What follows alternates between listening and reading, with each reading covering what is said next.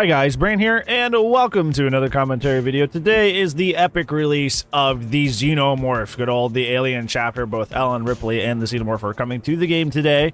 Just super excited. By the time you're watching this video, you probably watched a lot of people buy and play as these characters. But I want to talk specifically about the perfect organism, good old the Alien itself, and how it translates to become one of the probably the best killers in Dead by Daylight. Not from a strength perspective, obviously that's still like Nurse Blight and all that, but in terms of just like having a full and complete kit.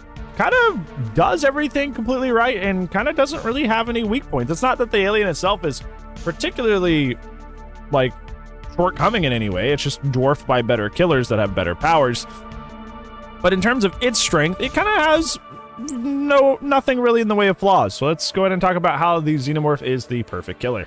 So the Xenomorph is a perfect killer because its kit is split pretty perfectly between its two different aspects of its two main abilities, and both of these abilities are quintessential to winning the game of Dead by Daylight and helps you circumvent kind of the harder aspects of RNG, such as maps, tile setups, a lot of the RNG that may screw you over in terms of Dead by Daylight. Obviously, these two main abilities being the tunnel transport, the secret underground tunnels that remind you of the Hive from Aliens, which allow you to move around the map at a super quick speed, although your positions at which you come out are fixed, and your tail swipe ability, which is your anti-chase ability.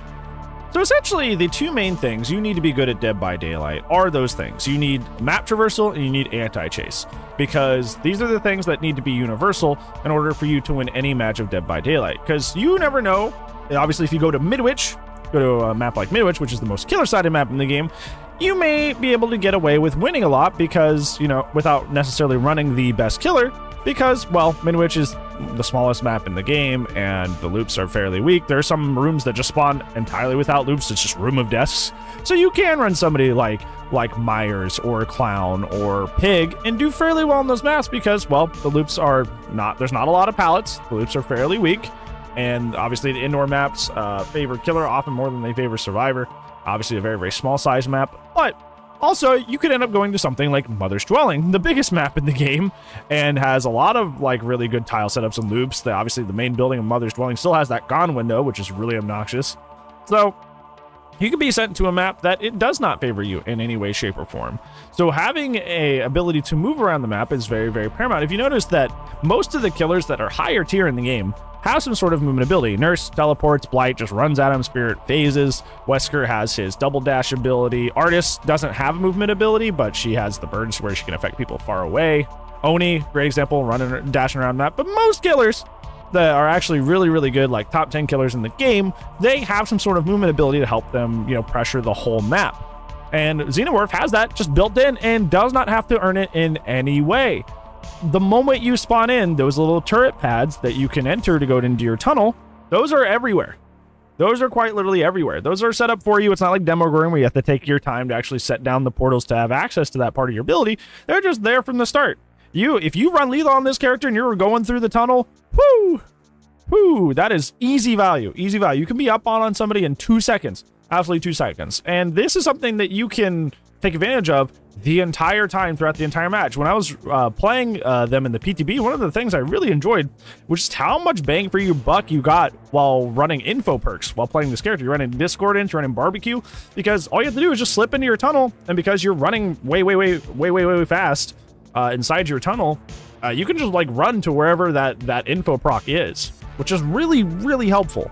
Like really, really helpful. It's really, really good, and it's just perfect. I don't know what else to say. It's like literally like they gave what Demo has to set up, take time to set up, and just gave it to Xenomorph for free, which is, keep that in mind, bookmark that in your head, gave another killer's power to this killer for free, because we'll cover that in the anti-chase section too. But yeah, essentially it gave Demo's power to Xenomorph for free at the start of the match, which is really extremely powerful, but gives you the ability to kind of be anywhere in the map, not only at the beginning, but throughout the match that you need to be at any given point, which is really, really wonderful. And it's not even like Freddy's teleport ability, where at some point, like certain turret areas get shut down. No, those are available to you like the entire match. It's not like Freddy, where like once the gens are done, you're just down part of your power. Like you can help defend the exit gates using this tunnel system as well. And it's just like really, really intuitive and really, really good design, because map mobility is super important to consistency in Dead by Daylight, and you notice that a lot of the killers that don't have map mobility kind of suffer a lot as a direct result. All right, so let's go ahead and talk about this second part of the Xenomorph's power, which is the tail swipe. The tail swipe being the anti-chase tool that the Xenomorph has. It can go up and over windows, it can go up and over pallets, it can even go over low loops, which is very, very interesting. Some people have found a way to manipulate it to where it can go over loops that the Xenomorph is actually shorter than, which is very, very interesting. Very, very interesting. And essentially to break down what this tail swipe essentially it is essentially Nemesis's tier 3 M2. Obviously, minus the pallet breakability, the tail swipe could not break pallets, and if it could, honestly, it would be extremely broken. And also, it is slightly shorter in range. It's slightly shorter in range. I think it's by like half a meter, but I don't remember the numbers off the top of my head. I looked at them at one point, but I don't remember off the top of my head. But I believe it's like half a meter or something like that than tier 3. But either way, even if we're only looking at like tier 3 Nemesis has to build the entire match. The entire match to get to his tier 3. Not the entire match, but you know, like he doesn't start with it. He has to build up to it. So if the survivors are split up, you're only infecting one dude, you could end up hitting tier 3 fairly late into the game. And you're kind of just like hoping for RNG that people are grouped up so you can get split infects and then you get your tier 3 fairly early. But the Xenomorph gets this ability right away. They just have it, which is pretty crazy, pretty gnarly. They can get knocked out of it, but by the turrets, but the turrets are not very good. Like even just in the PTB alone, a lot of Xenomorph players have already figured out how to just like completely circumvent the turrets. Most of the time you can run up and just melee them before it knocks you out of your power, but you can also use your tail ability, which is a ranged ability that has extremely long range like we talked about, to hit said turrets and to keep them from blowing you up. Even then, you can run add-ons that make that not even a thing. You can run add-ons that make the turrets, essentially a lot of the Xenomorph's add-ons, their whole deal is like nerfing the turrets. So you don't even have to be good at taking out the turrets. You can just run the anti-turret add-ons, and then suddenly those things are like near useless, and you can just put those down super easy. So it's like there's really no, like, the downside for this is so minimal that it really doesn't matter. So you just have what is almost effectively Nemesis's tier 3 tentacle swipe as just a power out the gate, and you can keep it almost the entire game, which is absolutely wild. Absolutely wild. And I don't think I need to explain to you the importance of anti-chase as just an ability in Dead by Daylight. You notice that everybody who's above like halfway in anybody's tier list has some sort of anti-chase ability. Anti-chase is the name of the game in Dead by Daylight because map RNG can get really nasty, really nasty. We were talking earlier about how Midwich is a kind of a very icky map because it can spawn literally a tile that has nothing in it, room of just a bunch of school desks, nothing for you to use. But there's also really nasty stuff like Garden of Joy, which can spawn the parking lot loop into a long wall jungle gym, into a path pallet, into another long wall jungle gym, into shack. Like, it's like some maps can spawn some really, really ridiculous setups. And if you're just an M1 killer that does not have a fairly substantial M2 anti-chase ability, you're just kind of host.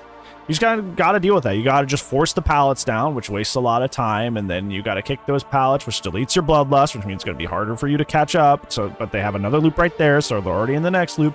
It's just a huge waste of time. But with the Xenomorph, you just hit them over that window that they're trying to abuse. You just hit them over that pallet they just tried to drop. You know, like you shut them down. You shut them down very, very quickly. And I don't know. It's just like literally I think they went out to make not a perfect killer, but a perfectly designed killer for the game, if that makes sense. They weren't trying to topple Nurse, they weren't trying to topple Blight or Spirit. They were trying to make a quintessential DBD killer, a killer that has all the tools, which in a sense, you know, kind of fits the lore of the Xenomorph, because the Xenomorph is supposed to be the perfect predator, like the perfect organism. That's something they say a lot in the movies, is that like it's the apex of evolution and all this stuff, and it's just completely, it adapts to every situation it's in. So it makes sense then when it gets into the trials, it has all the tools to succeed in the trials fairly, you know, efficiently, you know? So I think it's cool that they designed it that way. Obviously, as somebody who's going to be maining the character, that makes me very excited and happy, especially considering the fact that, like, I like demo and I play a lot of Nemesis as well. So the aspects of its kit are things that I'm familiar with. So I don't know. I just think they did a good job with laying out this character and giving them all the tools that they need. But what do you think? Do you think the Xenomorph is a perfectly created killer, or do you think there's some things that they could have done better to make the killer make a little bit more sense? Let me know down in the comments below, because that's going to be it for today's video, friends. Thank you so much for watching today, but I do upload daily. Tomorrow I'm going to be talking to you about my first day impressions of the chapter itself and giving you all of that. So, yeah, I'll see you there tomorrow, but if I do not, I'll see you when I see you. Goodbye.